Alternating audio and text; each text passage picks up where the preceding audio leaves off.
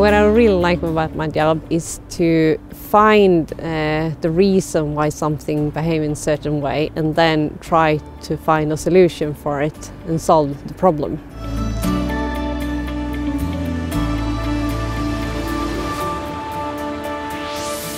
Sandvik has approximately 8,000 active patents and 2,700 engineers working at research centers all over the world. Katarina Persson is one of the key employees responsible for innovation and product development.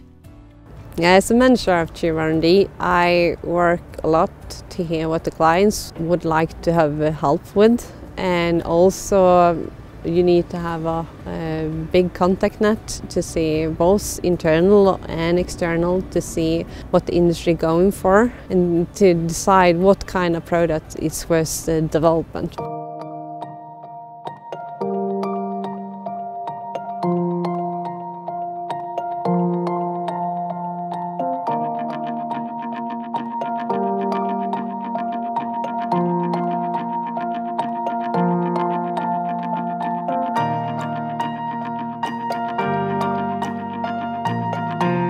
Sandvik's research and development is the base for the company's business strategy, and it has 60 R&D centers in the world. One of the most prominent centers is in Sandviken, Sweden. We have gathered a lot of knowledgeable people, and we have a lot of nice instrument parks that we can use to understand our materials, and you definitely have a big opportunity to work here.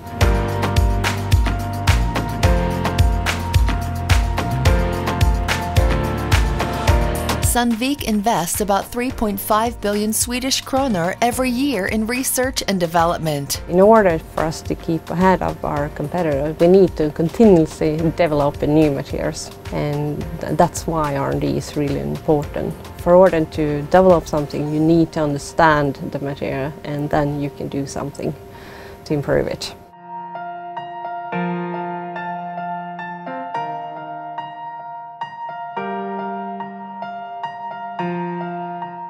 Katarina's team's main focus is development of two products for various applications. Sandvik has produced a lot of good materials and alloys during the years, and one range of alloys is the duplex grade, and you can find them in umbilicals, you can find them in fertilizer, and they have a big potential to reduce emission from cars.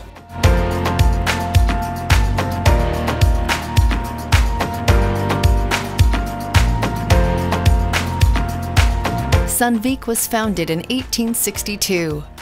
Today, Katarina and her team continue the company's proud legacy when developing world-leading engineering solutions for several industries.